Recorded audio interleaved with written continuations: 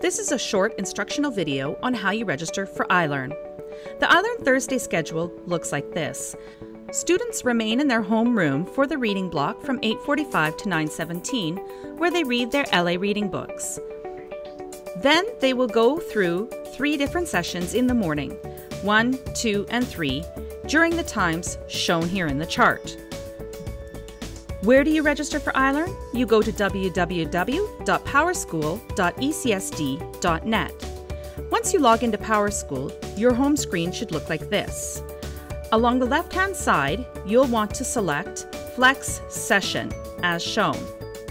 When you've selected Flex Session, it'll take you to your registration screen. Here, you'll select Search. No need to put in any information in the blanks provided. Just hit Search.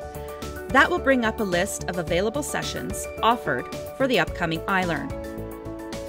Let's take a closer look at the information in the list of sessions.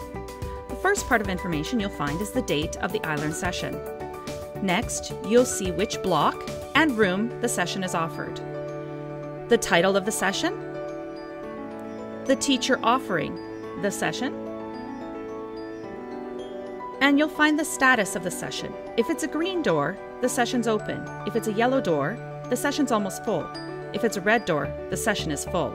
The next column shows your registration for the sessions. When registration opens, you will have 2 options, register or drop registration.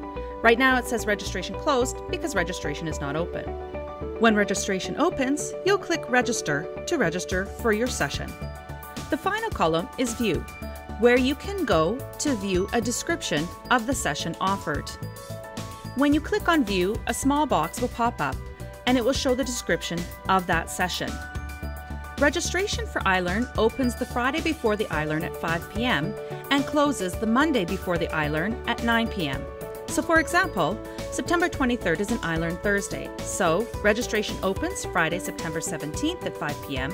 and closes Monday, September 20th at 9 p.m. If you have any questions, feel free to ask your homeroom teacher for help.